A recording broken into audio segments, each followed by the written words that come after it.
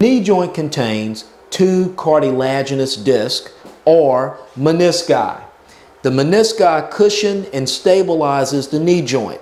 Now in each knee you have the lateral meniscus along with the medial meniscus, and they're located on the tibia and between the tibia and the femur. When you look at the meniscus, it's shaped as a crescent with the open part of the crescent shape facing towards the middle of the knee joint. Now with any meniscus tear or meniscus injury, it's of course very painful. The pain is localized around the joint line and it radiates even to the posterior of the knee, and it's often this constant pain. But what we do know also about the pain associated with a meniscus tear, it tends to occur when the patient places weight on the knee or tries to pivot on the knee.